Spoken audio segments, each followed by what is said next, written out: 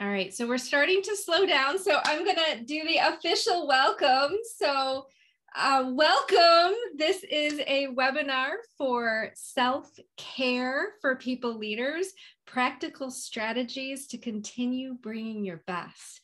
I actually had to read that because it's a very long title, but it definitely says what today's about. So I'm Erica Hansen.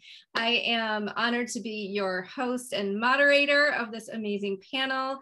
I am from one of our partners. This is a partnership between Bravely and Blueboard. I am the coaching program lead at Bravely, also a coach on the platform.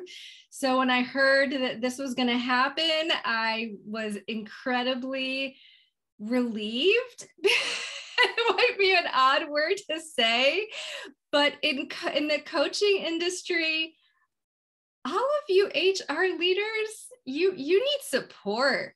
You need some self-care and the opportunity. We had a conversation a few days ago with the panelists, and it was so refreshing, the vulnerability that they're going to show you. We ask you to join us in the chat, send some Q&A, we'll work them in. But just to start out, I want to actually just pass it to Allison, who is going to introduce you a little bit to Blueboard and introduce herself, and we'll take it from there. Sounds good. Hi, everyone. So grateful to be sharing this space with all of you today. Just to echo everything that Erica said, I'm so happy that we're getting the opportunity to talk about self-care for this really important community. I've been in the people space for a long time, many years now. I've been part of a lot of really high growth companies across a lot of different industries, from ad tech to fintech to HR tech. And with that, I've experienced a lot of the challenges and also the excitement of scaling those teams and scaling cultures. And I do know through all of that how important self-care for yourself and for your teams is. So really looking forward to diving in. As Erica said, I'm currently the VP of People and Culture at a company called Blueboard, where I have the privilege of leading our people strategy and people operations along with the fabulous Charlene here. Our people team touches everything from, or every aspect of our employee experience, from talent acquisition to HR and culture, and a really important piece that has really been at the forefront of everyone's minds is also diversity, equity, and inclusion.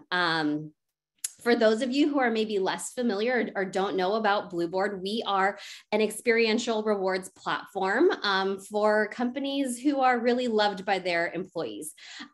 We know, or I definitely know firsthand, that organizations and people teams are tasked with the challenge of having to recognize and incentivize your employees, ideally in really meaningful ways. And I think for a lot of teams, gift cards or another branded water bottle is maybe not exciting you anymore.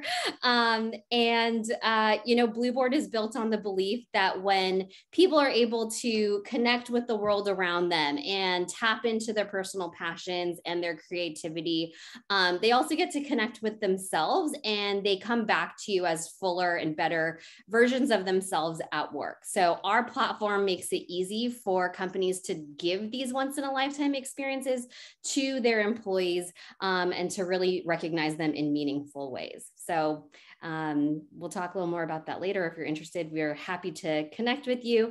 But in the meantime, I'm going to hand it over to Charlene.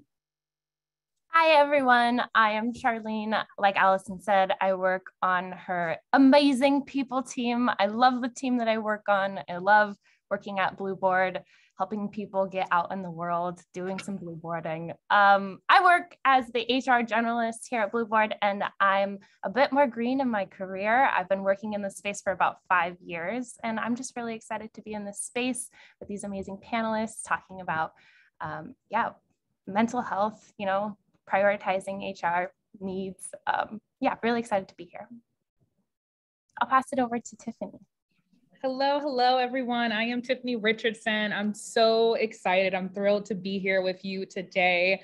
A little bit about me is that my background is specifically in talent talent acquisition, education.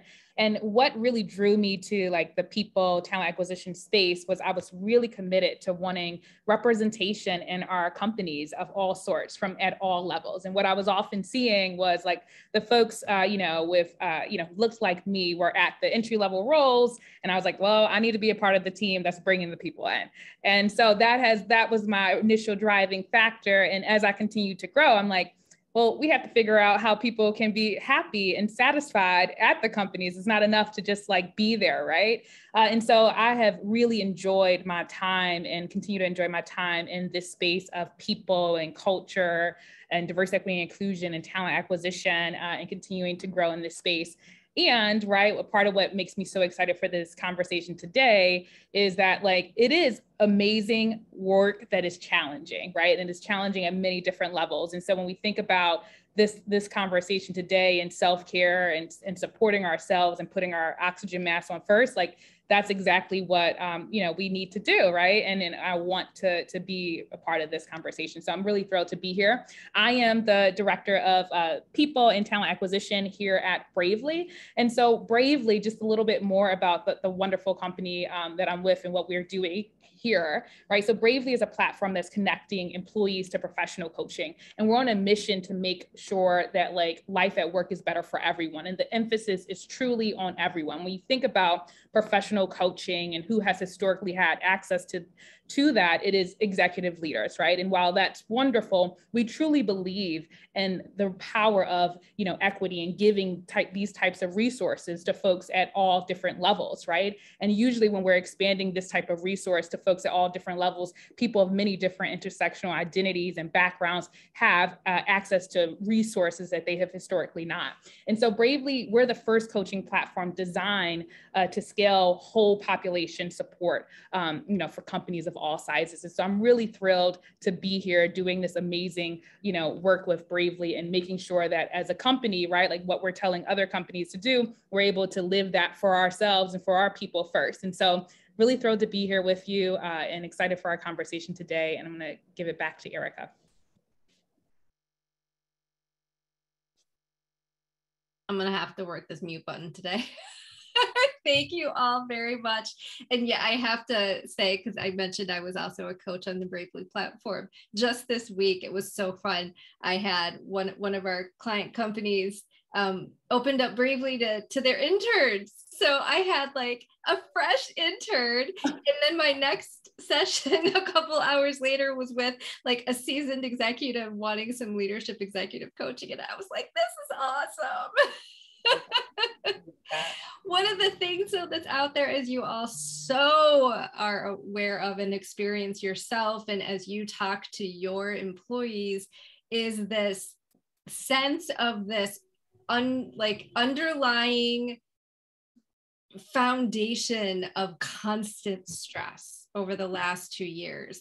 And it's not lessening as COVID dips in some countries, it's still constant in others. There's still peaks and more. Then you add in wars and mass shootings. And in the United States, we had a huge Supreme Court ruling last Friday.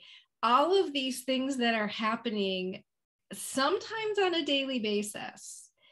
And I want to really hone in on that, but staying on the broader scale, I would love to, and Allison, I hope you don't mind, I'm going to kick this off with you, but in this environment, as somebody whose your entire job is actually taking care of the people in your company, how do you prioritize your own needs? Yeah.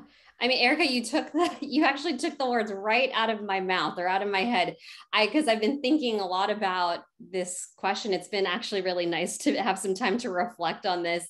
And I think you hit it on the head. I think what has made this moment that we are in the last 2 to 3 years, it's quite a moment, so challenging, is that it's not just one thing. It is the really sustained levels of intensity and anxiety that we've all been feeling for 2 to 3 years, which I don't think is natural. And I think that it's really forced all of us, and I think especially people leaders, to live in this constant heightened state, right? And for me, that manifests and shows up like survival mode.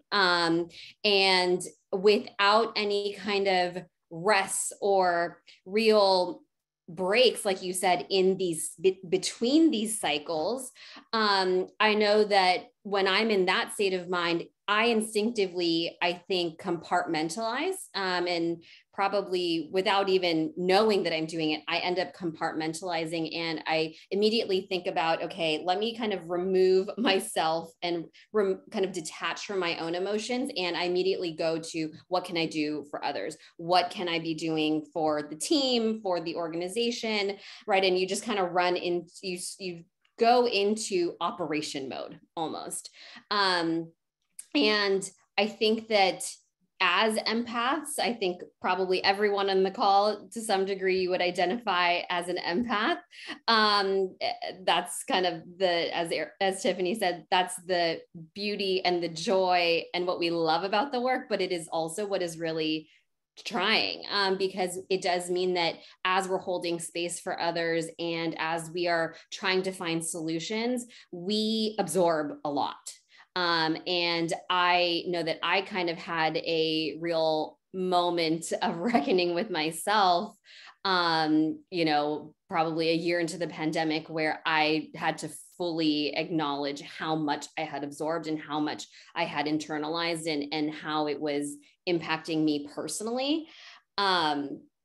On a more personal level too, we were just talking before everyone joined, and I also became a new mom right at the outset of the pandemic, and now I'm expecting again. And so it's just been, that's also an added challenge that I know a lot of caregivers who are also people, you kind of have dual responsibilities, or in all aspects of your life, you're thinking about how to care for people. And it can be really, really difficult to hold space for yourself and to show yourself the same kind of grace and kindness that I think we all really strive to offer to others. So yeah, we're going to get real, folks.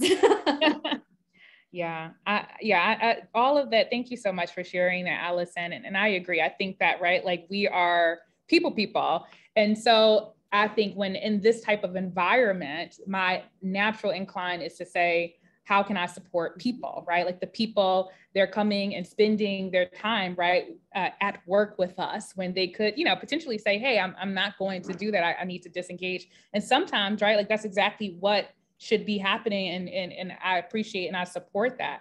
And so for me, it's like, how can I show up for them to make sure that they have the safe space, the spaces where they can show up and be authentic, where they can be vulnerable, right? And so to create that, sometimes exactly it is going into operational mode, right? And I think that a part of what the challenge is being able to say to ourselves, well, first, I am a human being first, right? Like HR, human resources, I'm a resource, but I'm a human as first, right? And it's not, I always say it's not like SHR. I'm not like superhuman resource, right? I'm just an individual doing what I can to support people. And I think the more opportunity I give myself to like have grace or to not have the answers and to not show up, it actually gives permission to other folks, right? To not have the answers in a neat space.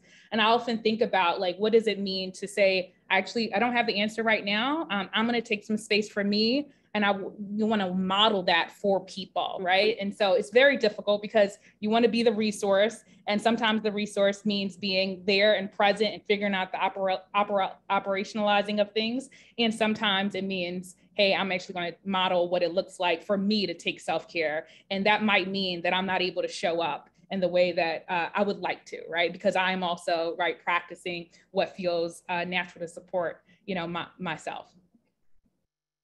Yeah, absolutely. I mean, speaking of being an empath and working operationally, I think sometimes so many things are coming your way throughout the day, and it's 5 p.m., you blink and you realize that maybe I've had too many of these conversations for my capacity. Like maybe I passed my capacity 5 conversations ago, but I was in such operational, like I'm feeling for you mode, like I really wanted to be there, that I didn't check in and think maybe this conversation needs to wait for tomorrow, or maybe we need to put time on for Friday. Like maybe I need to go for a walk before I can have another one of these conversations. And as I was thinking about this question, I was realizing those times where I take that deep breath at the end of the day and I think, oh, I think that was too much today. I think I took on too many of these topics today. And like you're saying, Tiffany, like remembering that you can not have the answer is so helpful, but we don't always remember that, you know. It's sometimes that day we're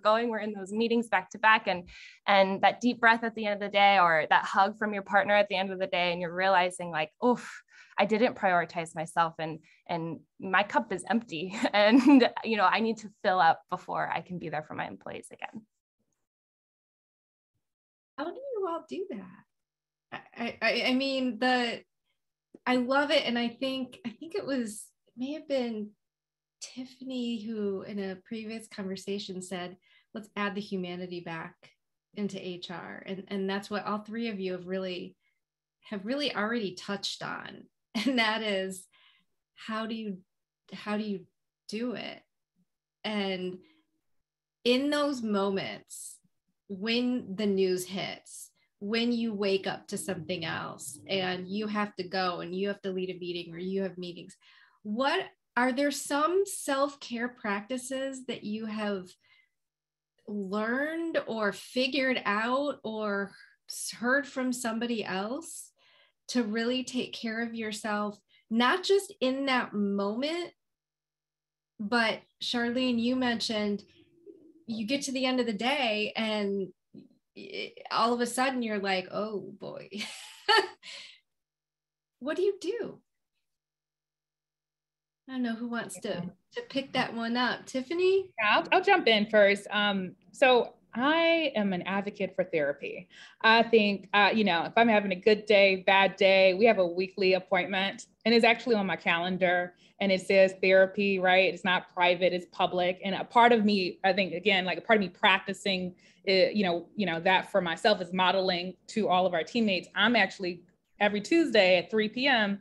to 4, I'm unavailable and I go to therapy. And that for me is a consistent space to be able to digest what I'm experiencing in life. And I think therapy for many different groups of people could be something negative that's looked upon. But for me, it is something that I champion. And that is like one of the main practices that I do take, right? I think the other thing I would mention for myself is 2 other things. So like one, I take time off, right? And I think that like making sure, even if it's doing nothing, and I think especially working from home is really hard because you're like, yeah, I can sign on, I can jump in, I'm here, am I doing anything? And it's like, actually, I don't need to actually do anything. And doing nothing is doing something, right? It's rejuvenating. And so taking that time off is really important. And I think the last thing is like having a community, right? And so I think that having a community of people who understand what it's like to be in HR. I think if you look on LinkedIn or TikTok, you know, we can, you know, it's a little, you know, interesting. Some of the posts, you know, and you're like, I'm doing the best that I can. And it's like, HR is not great. And you're like, okay. So, you know, you're trying each day to do the best you can, navigating what is a climate of different folks' experiences of what it means to have HR resources and support and not internalizing that. So having this community like we have today is special to me because I know that you all understand the complexity of what we're doing. And so those are like my 3 things for myself. I just want to say I am already loving this conversation so much because I feel like, Tiffany, I'm like, I'm putting that on a poster so I can see it every day. I'm like putting it on my mirror so I can like state it back to myself, like, yes, I'm a human and I'm a resource. And I mean, so many of the things I said, rest is productive. I mean, all of the things. I think, Tiffany, just to underscore that, I agree. I think that one of the challenges of working remotely, which all of us have had to do kind of abruptly in the last couple of years, is it's been harder to set some of those boundaries. And I love what you said, like rest is productive. I think one thing, like very small habits, I think can have a really big impact on your mental health and on your well-being. So I was in a bit of a rut where I realized I was spending 8 hours a day locked in my office without ever going outside. And one of the benefits of working from home is that I could go sit on, the patio. I could get some fresh air and I could give myself a little bit of a change of a scenery. And it's amazing just what something small like that will do. And 10, 15 minutes, what that will do for your energy levels. And when I realized that practicing that habit actually made me a better version and made me more equipped and better able to support my team and everyone around me for, that second half of the day. I think that it really just helps to kind of reinforce that you need to prioritize yourself. The other thing I would say, talking about community, Tiffany, is that I think I definitely am guilty of this in Zoom land. I think you get onto a call and you immediately get to business, right? We've lost the human side of the interactions that were so lovely when you were in person and you ask about someone's weekend, or just, you see it, maybe they're feeling tired and you kind of check in with them. And I have reminded myself that it's okay if I spend half of the allotted time, or maybe even the whole time of my one-on-one or of a meeting, just connecting with that person on some kind of personal level. We can follow up, we can come back to the agenda item, but investing in those relationships in times when you're not in crisis I have found so important, because it's that support system that you're going to need to help nourish you and sustain you in the really difficult moments. And I think a lot of that has gotten lost because we're just so go. You're probably in 10 Zooms back to back. But giving yourself permission to really invest in your personal relationships, I think, especially for people teams, is so important, because I'm sure some of you may be the only people person, right? Or the only person in your function. And so it's hard to know who your peers are, or to find that sense of community. So wherever you can build those relationships and have allies or people who can support you in return, I think is so worthwhile. Yeah, I feel like this is a group therapy session, because we're talking about things that we can bounce back to ourselves.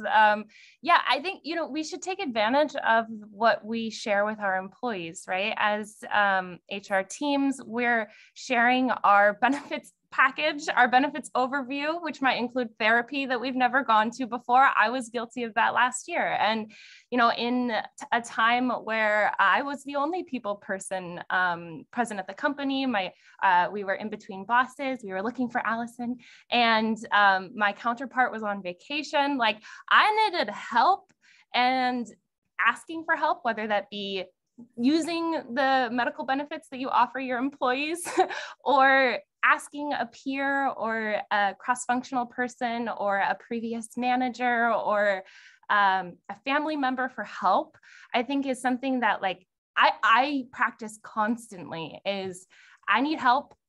I can maybe do this alone if I push through, but I don't want to push through it alone. I want help. I want someone who knows what they're doing to help me, someone who doesn't know what they're doing to bounce ideas off of. And that might be speaking to a therapist so that I can just let it all out. Or that might be, asking that cross-functional leader who has maybe more work experience than I do, like, hey, what do you think of this? Do you think that this is a good response? How does this, make you feel? I need help on this project. Do you have time tomorrow to meet for 30 minutes to help me? Asking for help is you don't have to carry all of it yourself, or as an HR team, like you can get help from anyone at the organization or outside of your organization. And yeah, I've found that holding myself accountable to that has made me be able to show up better every day. Yeah, I'm glad you brought that up, Charlotte. I just want to kind of interject, and the chat is happening. It's great. Keep it up, folks. I think it was HBR that did a spotlight on curiosity. I'm not sure how much, but how long ago, but there was a piece of it about asking questions and asking for help. And it was related to curiosity, but essentially it was exactly what you're talking about, Charlene. And the study actually showed that people are actually viewed more positively, and they actually garner more trust and vulnerability faster if you do ask for help and ask for questions. So I love that you brought up. Allison, you talked about filling up your cup when it's not empty. and that's like, can you talk more about that? Because I don't think that people remember what it's like to have your cup filled. So how do you gauge, and what does that exactly mean to you? And I'd love to hear the rest of the panel chime in on that as well. Yeah.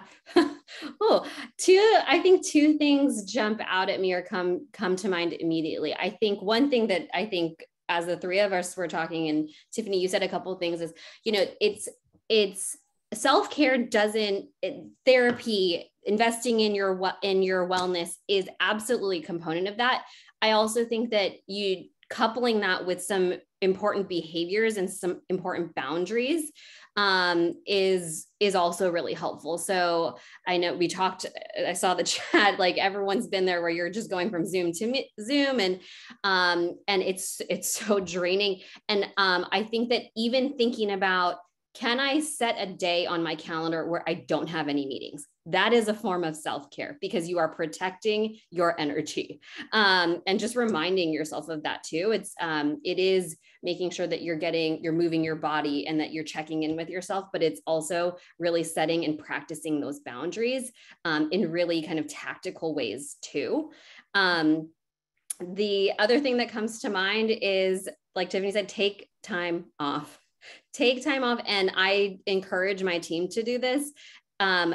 Please don't wait until you are at your limit or beyond your limit to take that time. Take a day to just recharge before you're on complete fumes. I think that is so important. I'm sure a lot of us probably encourage our teams to do that, but maybe don't practice it ourselves. And so that's something that I think especially in the pandemic and in distributed work, you can kind of feel like, well, I'm not maybe going anywhere. I don't have any big grand plans. And so you kind of think, oh, well, so I don't need to take a day off. But I think that just making space, do something on a Tuesday. Also take your time off in the middle of the week when you can do something that will really pull you out of the monotony of the day to day. I think can also be just really refreshing and re-energizing. Tiffany, can you talk a little bit about a recent change in policy that if people were talking about time off and PTO and unlimited versus days, and Bravely just made a change recently in the PTO that I had never heard of at a company before, and I'm loving it.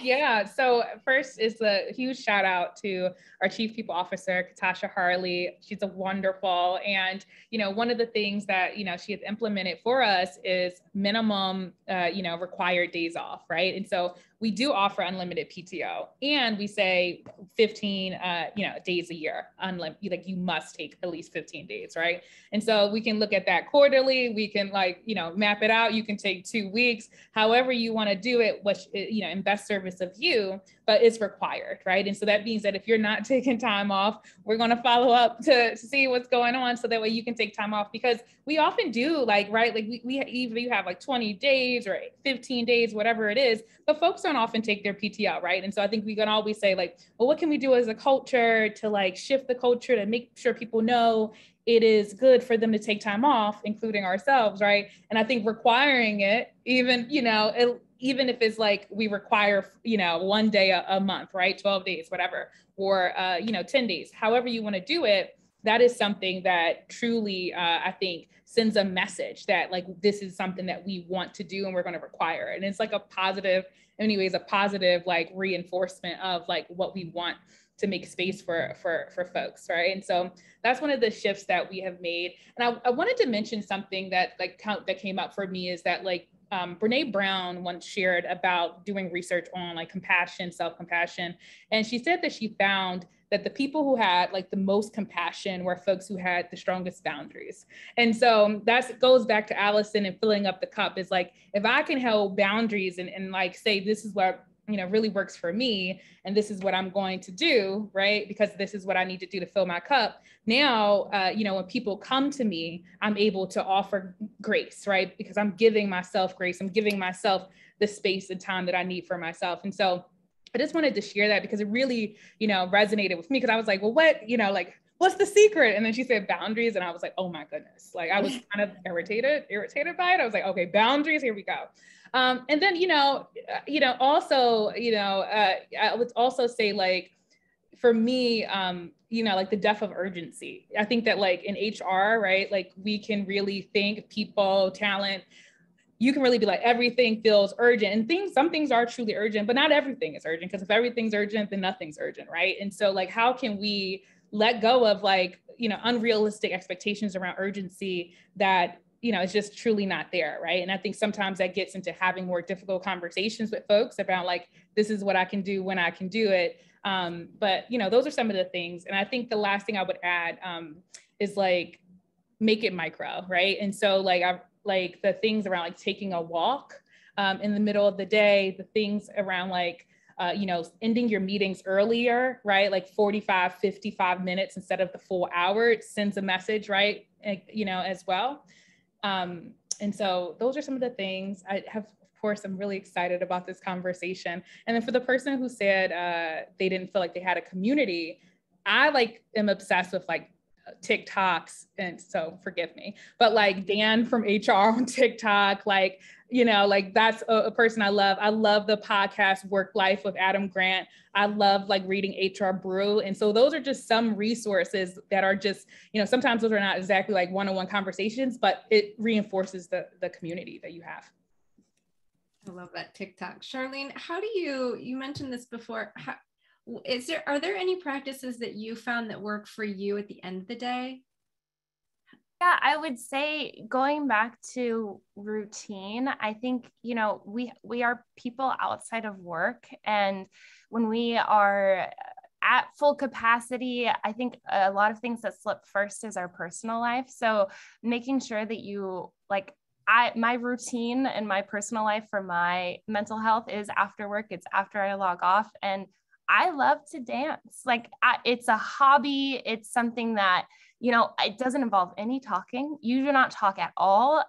We are not talking about our emotions. Maybe we're dancing them out, but I love ballroom dance. I love to partner dance. And this is something that I let slip and have been bringing back into my life because you have the capacity to try new difficult things when you're good, when your cup is full, and you can get into that routine of, okay, like Tiffany said, every Tuesday at 3 p.m., I'm in therapy, yes, that part. And then also every Wednesday at 7 p.m.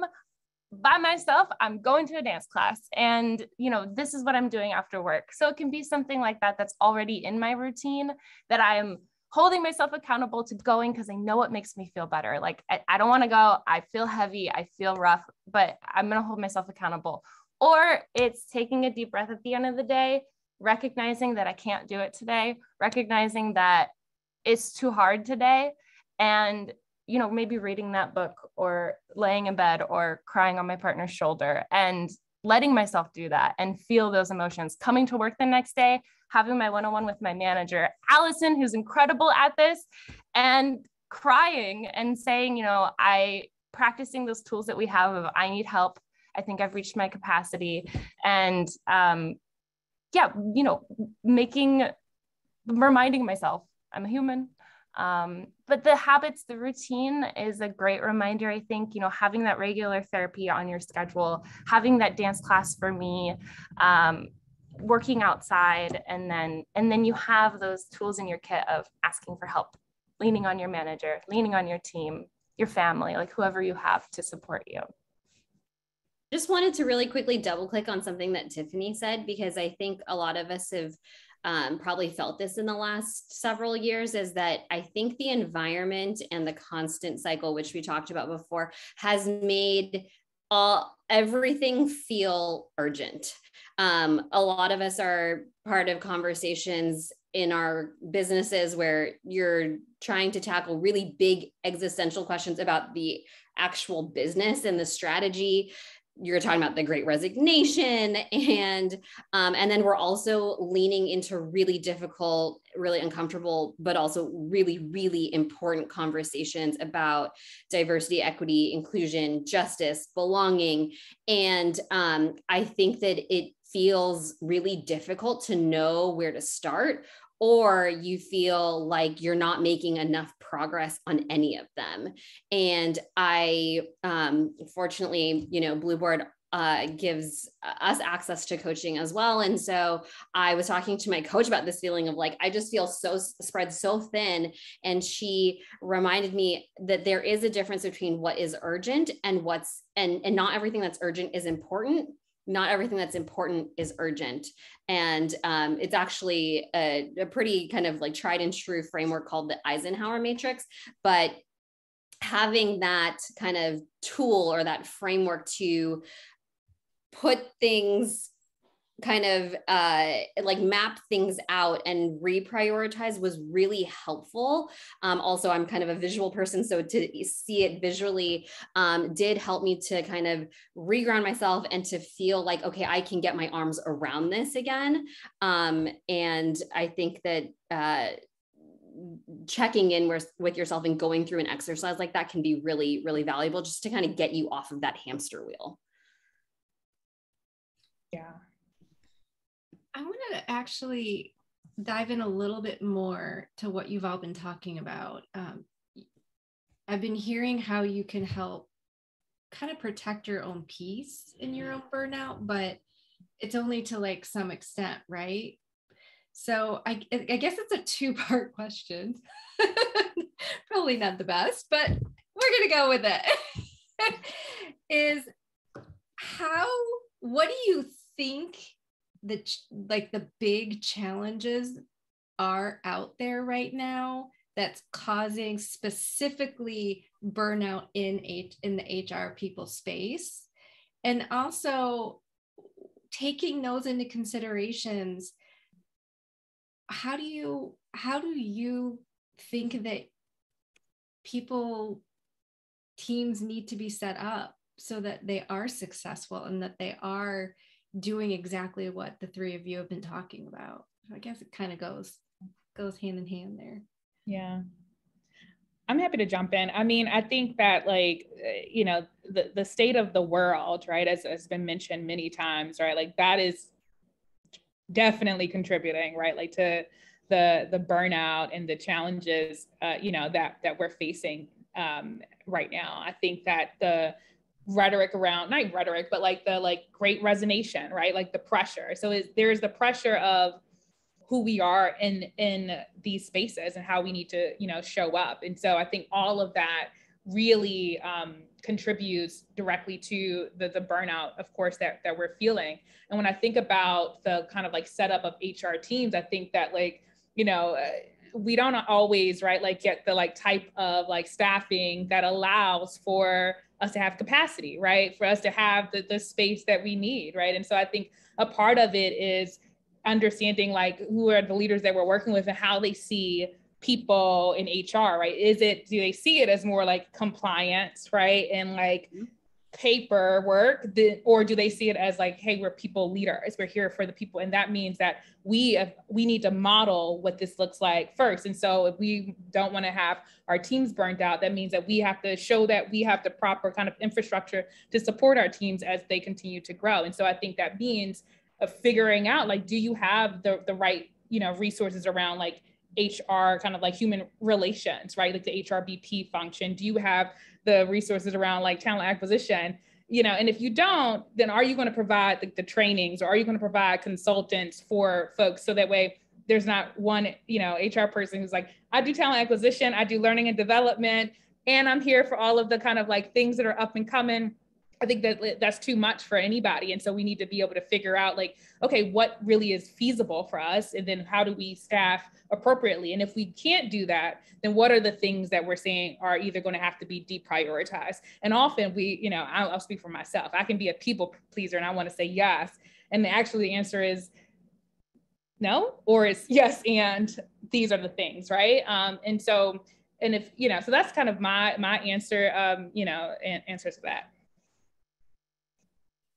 Yeah, absolutely. I was thinking the same thing, Tiffany. I think that now more than ever, people teams are being asked to wear many, many hats. I think that people teams have always had to wear a lot of different hats, but we've thrown a bunch more onto that too. And I think getting really clear with your leadership team or with your executives about what is reasonable, what is feasible. A lot of other teams in your organization go through those same exercises. You look at a product roadmap, right? You look at what is in the pipeline or what isn't on target. And I don't think that people teams always get to go through that exercise and things just start piling up. So I love that idea of just saying, let's have a conversation about what gets prioritized, what maybe gets deprioritized given the resources that we have. And can I jump in really quickly to add, like, one of the things that like is really important to me is like people goals, objectives being a part of like the business goals and objectives, right? Like, do not come to me personally with a, you know, like, here is what's most important and like people and retention and culture is not on it. Because when we think about the cost for business, right? It costs to fill positions, it costs to replace folks, to try to like, you know, backfill positions, right? Especially of high performers. And so the highest priority, you know, is like, how do we retain our people, right? Especially you go through all this work to get these amazing, talented people, diverse group of folks in the building. How do we retain them, right? That means to retain means resources, right? Like we need resources to retain, and it can't just be my physical like presence, right? And so, you know, I think that like, and especially when I think about like something like Bravely Coaching, right? Especially when you think about employees feeling alone and isolated and providing bandwidth, a part of what I think the benefit of like what we offer here at Bravely is it gives like that HR team that resource that now employees maybe perhaps aren't always just coming directly to HR because they are going to work this out with a coach and be able to take those next steps. And so I do think that there's just like people and investing in people and your people and retaining your people has to be a primary like business objective every year, always, right? And so like Allison is saying, that roadmap and being able to say, what do we want to have, what are the deliverables for our people culture and experience, and what are the resources we need to make that happen is super important because of the cost of, you know, not retaining, of attrition of folks as well.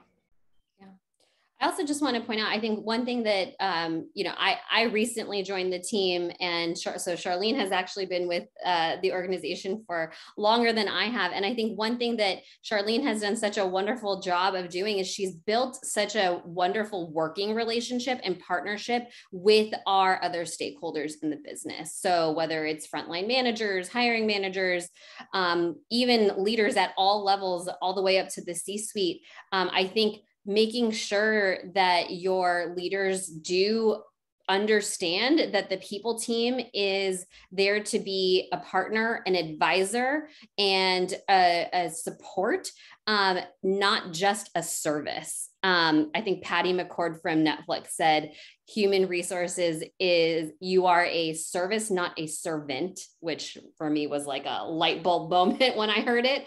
And I think that making sure that, Tiffany, you talked about the perception of people teams. I think that is also really important.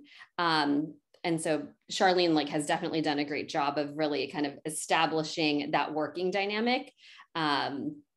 And Charlene, I don't know if you want to expand on that. I'm sure. Well, thank you. And I think, you know, back to what Erica said about asking for help, like, I think that those relationships really got established during a time where I asked for help and I leaned on them, and I said and communicated to the organization when I couldn't do something, and it had to happen maybe next week, or I had to wait until I could get additional help to conquer that project. So it was it's a lot of, I think, transparency, like, yeah, having a roadmap, like you have a product roadmap, of course, and having your goals quarterly, and then also just communicating when you need the help, when you unfortunately can't get to everything that at that time.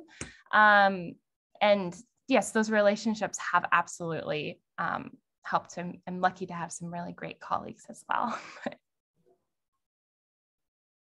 How do you build those relationships in the sense of, well, sorry, you gave a great answer to that, Charlene, but in terms of, you all just talked about how to support your teams, how to support, Charlene, you're touching on building those relationships. But circling back to the very beginning of this conversation, when it was about like, you're human.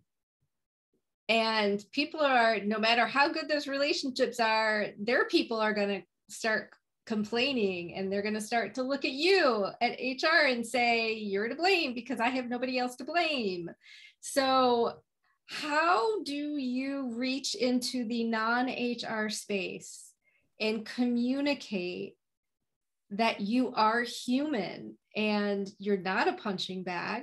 You're doing the best that you can do. You show up more than any other department. We probably can't say that, but as a non-HR person, I see that you do. How do you do that? How do you reach across? Yeah, I think, something that I feel very lucky or privileged to feel comfortable doing is being really vulnerable. I think, we all are more comfortable when people are vulnerable, and practicing that, the true vulnerability. When I am having an anxious day and my anxiety is high, I might take a breath in the middle of a meeting and say, sorry, I'm feeling really anxious right now. I think I need to take a breath. Or I'll look over, I'll get distracted by something, and I'll say, I was just really distracted. I'm thinking about a lot of things right now. Can we center again?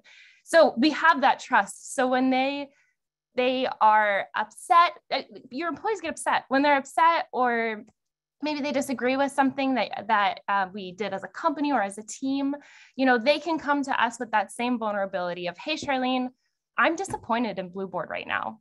This hurt me. And they can have that conversation with you, and they trust that you're going to listen, and that, or hopefully they trust that, you'll be there for them. And I've had some of my most fruitful conversations with employees when maybe they didn't understand the full picture, and maybe they didn't know. So they come to me because they know they can be vulnerable, and they ask me, why did we do this? Or can I give you some feedback on this? Because the world is on fire right now, and I'm upset and I'm feeling fiery. Like, can I do a gut check with you? And that trust, like that we are both vulnerable with each other, is, I think, what helps get through those moments and get that honest feedback that we want out of maybe those pulse surveys that don't always give us honest feedback, or whatever it is. Like, we're getting that raw feedback from our employees because we've been raw to them. Yeah, I agree. I think that the vulnerability is so important. But, for me, sometimes, I can, take things a little personal. So sometimes for me is I need to log off and, take a walk, take a beat, talk to my partner, talk to a coach, talk to a therapist, get all of like my first kind of like set, kind of like not so HR responses.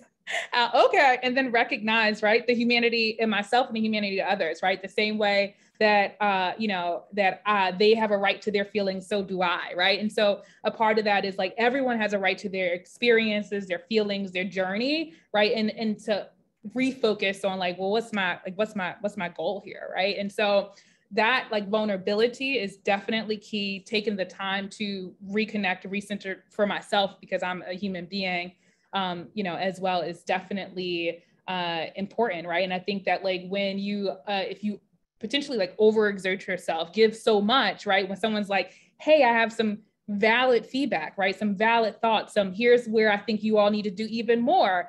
If you're taking that time for yourself, you're able to receive that, I think. But if you're not, you're like, do you know I was just online writing this and doing that and checking this and, and I'm trying to make it all, right? But like the reality is like, actually, I'm not going to be online. I'm going to take the time for myself. And therefore now I can receive it and take that action and not take it personal and just take it as a part of like the experience of some way of like customer like service, right? Like the resources and service part of this role.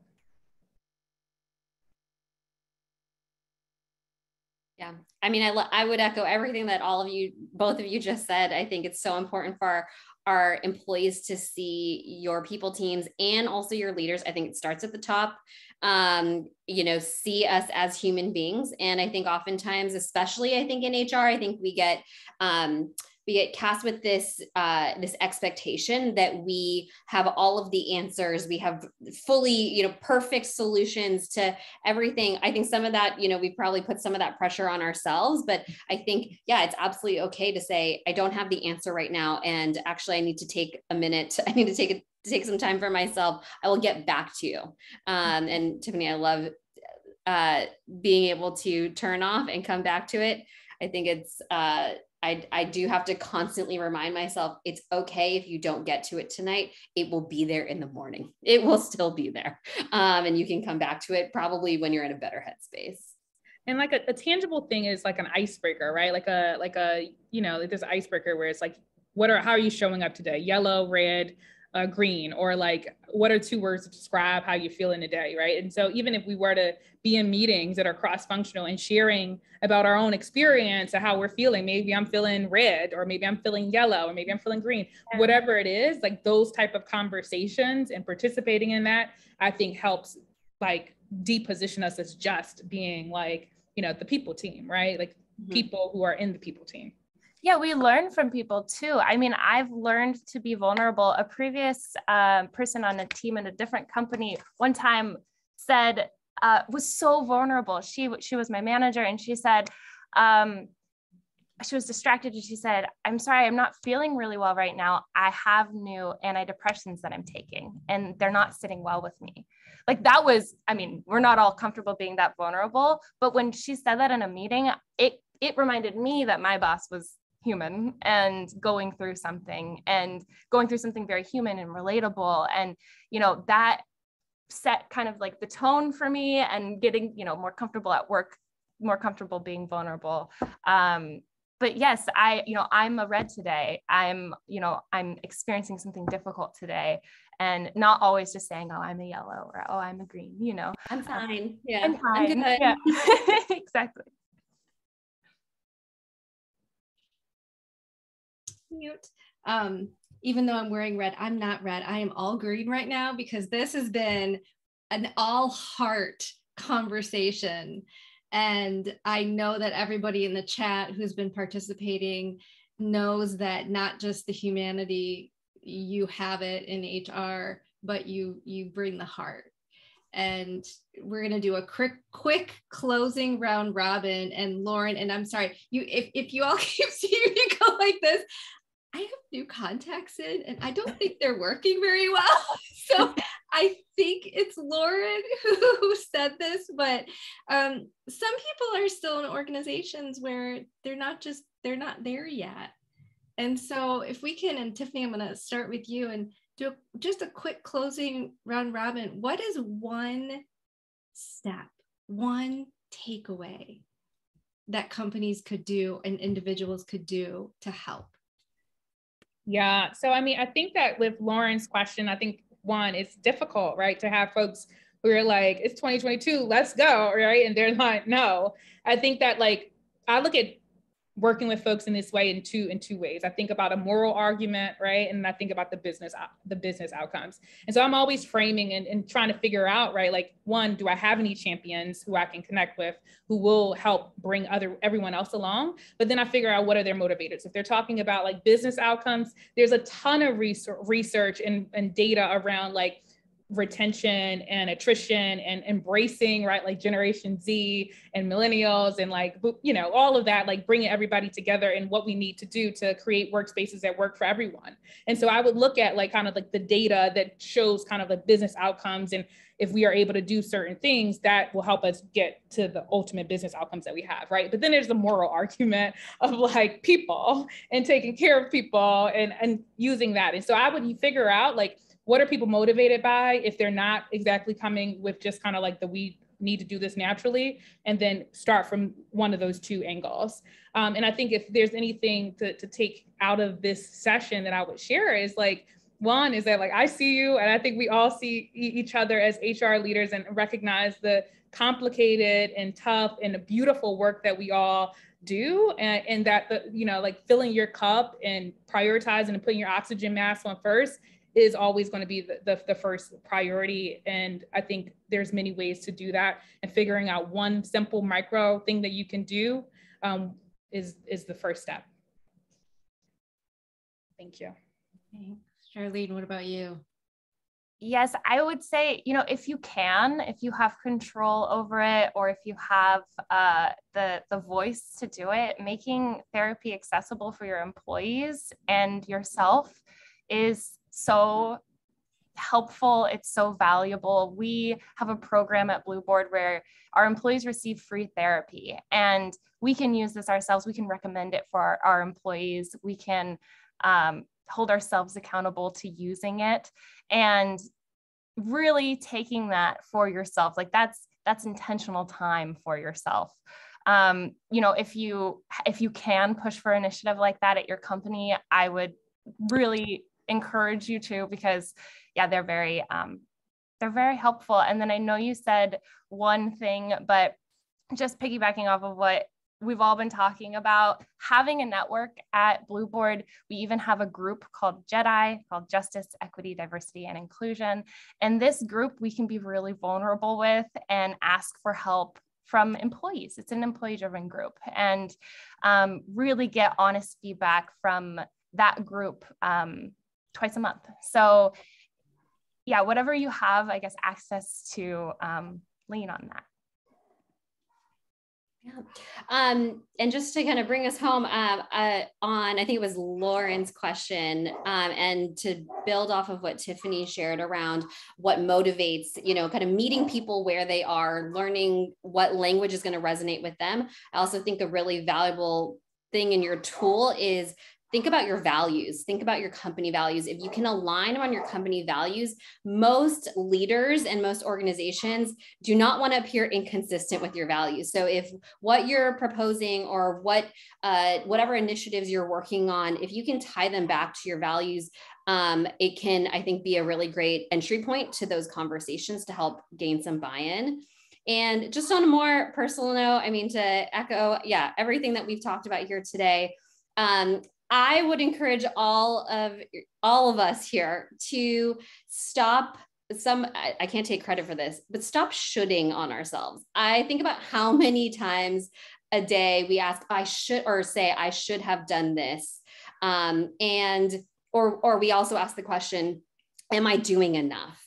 And please walk away from today knowing that you are doing enough. You are enough. And all of us here definitely see you and commend you for the work that you're doing, because it is difficult. It is challenging. These times are challenging. And we are all doing the best that we can. And we're doing really important work in supporting our people. So I'm grateful for everyone in this community. Thank you. And Georgia, if we can put the SHRM code up